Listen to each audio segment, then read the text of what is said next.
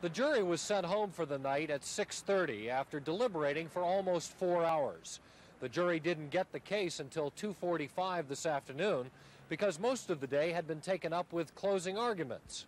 The arguments were emotional. Because testimony conflicted on whether the woman was raped, both sides accused the other side's witnesses of lying.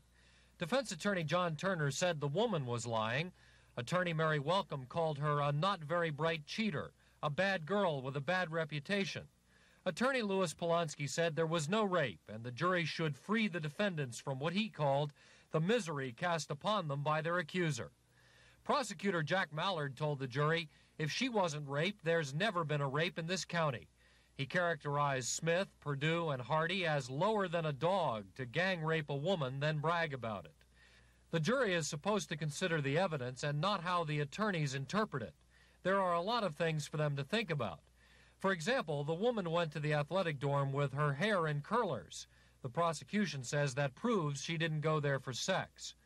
The jury also knows that the woman had a bad reputation among members of the football team, and the three players have excellent reputations on campus.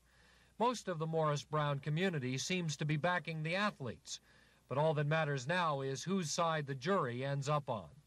Paul Miller, Action News Tonight.